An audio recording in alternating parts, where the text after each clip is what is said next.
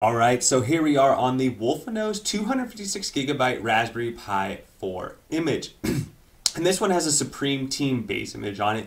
And it's actually quite a little bit older, but I wanted to go ahead and talk about this one because it is one of my top 3 256GB images out there. And I noticed a lot of people buying 256GB micro SD cards, maybe to build their own Raspberry Pi image, or maybe whether to grab this one or a similar one. And 256 is a great size because you can fit majority of systems from Game Boy, NES, SNES, etc. And then still have a little bit of room for your PlayStation, your Naomi, atomiswave, Dreamcast, stuff like that. And that's exactly what you see here on this image. You have everything from Virtual Boy to your portables to your Segas and your Nintendos, but you still have 92 PlayStation games, 23 PSP games.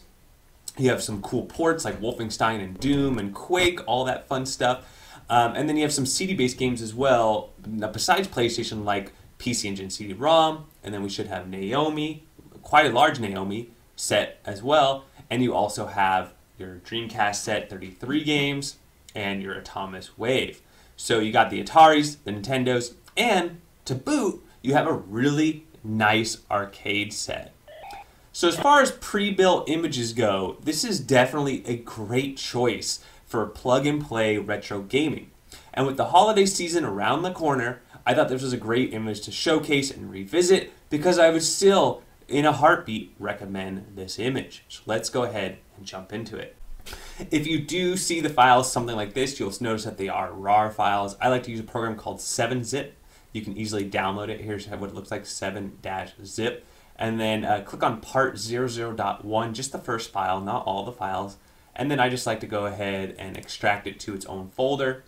And this actually isn't complete, but as long as you downloaded everything, all the different parts, you should have no issues, and it should give you a .img file. When it's all said and done, you should have a .img file like this, 233 gigabytes, .img, at which point I then just go ahead and put in an SD card.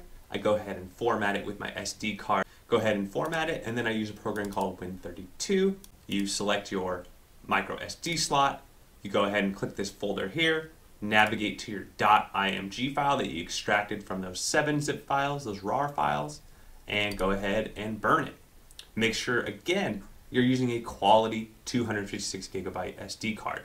Samsung Evo Select is a great card. I'll link it in the description. So after first boot, there are a few things you might want to do. For example, one is I like to turn off the background music. So the background music is actually kind of cool on this image, but I don't want to keep it playing because I might get a copyright strike for this video. But you can easily go over to options here, audio tools, and delete your background music. Very easy to do. It does prompt you to set up your controller when you first boot up. And another thing you want to do when you boot up is set up your controls. I'm using an Xbox 360 controller. It will prompt you to do that. And then there's two other fixes you might want to do, and they both have to do with the screensaver. Screensaver settings here, video screensaver settings. Turn this on, and then turn this never. It's not a huge, I think the screensavers won't work properly with this, but this is really just about whether you want to see the game data or not. But now when you hit select, it should go into screensavers. So as you see there. And there's a way to press like, I think either A or B, and it'll actually launch the game that you're checking out.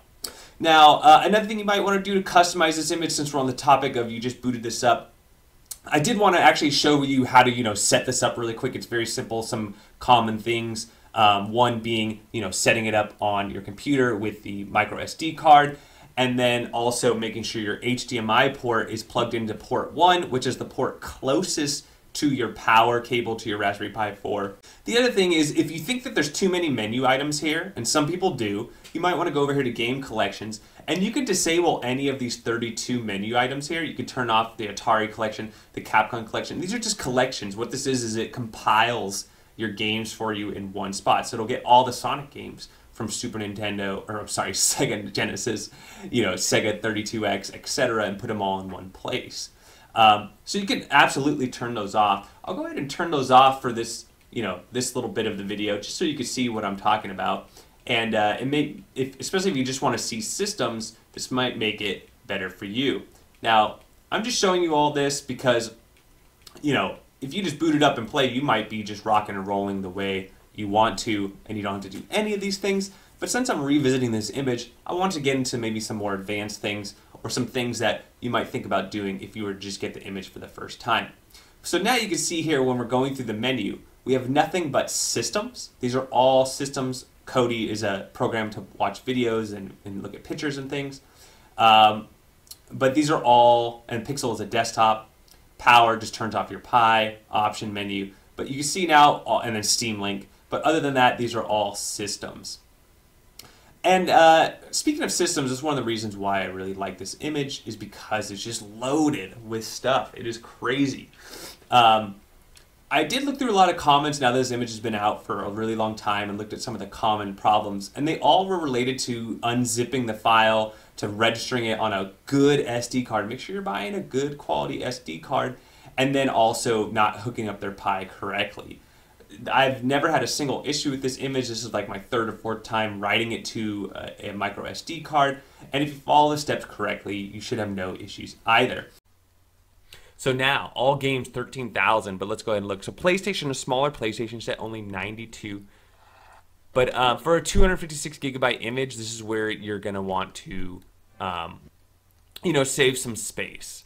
So if you want, you can add in an external hard drive, use that USB extension, and run it off that.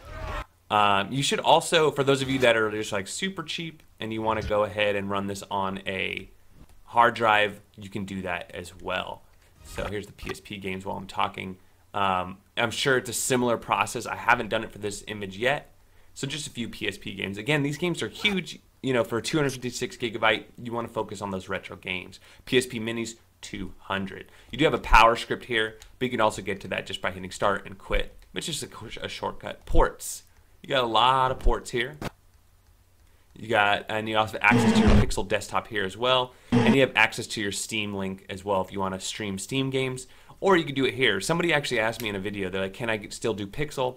And that's actually a valid question on the Raspberry Pi 4 because the Raspberry Pi 4 is definitely more of a desktop replacement computer than the Raspberry Pi 3. All right, PC Engine CD-ROM. Again, big games, but some good ones on there. PC Engine, 285. Zorik, you got 5. Neo Geo Pocket Color, it looks like 40. Looks like a 9 too, though. Nintendo, 786. Neo Geo, 141. Nintendo DS, so quite a bit of these, 252. Naomi, 56 games. Wow, that is a big Naomi collection. I want to turn that off. See how I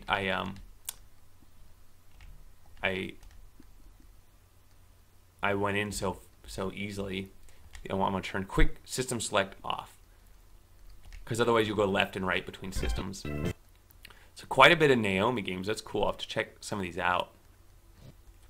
And Naomi is running pretty good. And I've overclocked my Pi just a slight bit for this video, so we'll see how that runs. N64, all of them. Because Nintendo 64, a lot of them are becoming playable now with better emulator support and a faster Pi. MSX2, 100. We got Mega Drive, 193 for, it looks like the Japanese. Sega Mega Drive, also known as Genesis. So right now it's on Mega Drive. So if you wanted to say Sega Genesis, we would just run that script. So I am in the US, so I like Genesis. So let's go ahead and visual switch it up. All right, so we have now successfully changed it to Sega Genesis. And 778 games. Sega Master System, 277. Kodi. So if you have this is where you might want a 4 gigabyte Raspberry Pi versus the 2. You will get way better Kodi performance. Intellivision, 133. Game Boy Color, 533. Game Boy Advance, 1026. Game Boy, 557. Game Gear, 259. Game & Watch, 52. Family Computer Disk System, 128. Family Computer, 386. Dreamcast, 33. And these are going to run just fine on the Raspberry Pi 4. It runs Dreamcast with a breeze. No issues. So some good games there. Dafne, you got 9 games. Coleco, 140, Commodore 64, 64, 69, atomiswave, another cool system, great graphics. Finally, the Raspberry Pi 4. Can you please play them? It's not perfect, but it's getting there.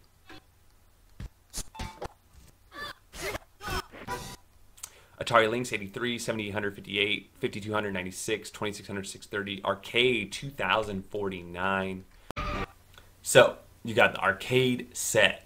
CPC 114, Amiga CD 25, Amiga 626, Beats of Rage open bore. Some cool games in here.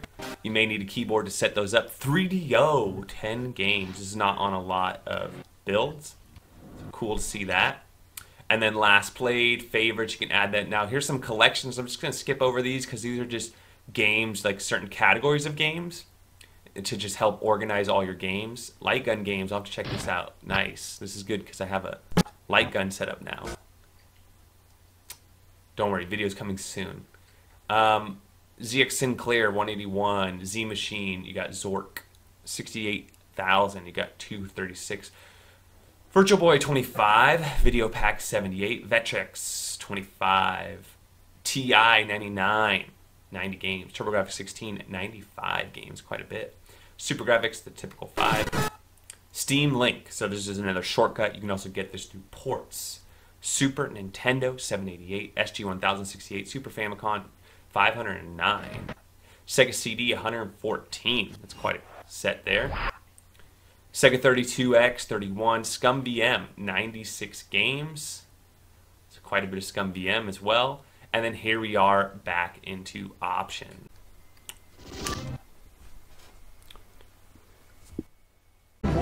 Start. Thank you. Heavy machine gun.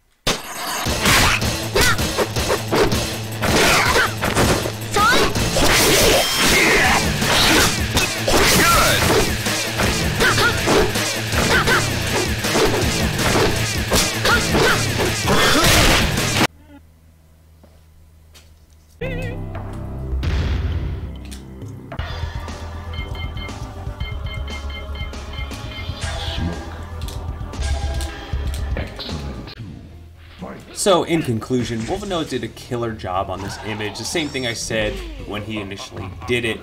I did notice that for some particular reason, I do have some issues with my capture card when I'm playing on this image. But as far as what I'm actually playing, what I see on my monitor that's not being captured, it's actually very accurate and working really well. As I mentioned earlier in the video, it's definitely one of the best plug-and-play 256GB size Raspberry Pi 4 images, even though we have way newer versions of RetroPie and there's some updates to the cores on the emulators and things. You can absolutely update this image. You know, I'm not entirely sure, I haven't done it myself. You may run into a few little hiccups, you know, but from first boot, it will not work with the brand new Raspberry Pi 400. But I really think it's a little unnecessary. I think just go get yourself a 2GB Raspberry Pi 4 and then the 256GB SD card and then a good controller and you're going to be rocking and rolling. I really don't see the other things necessary.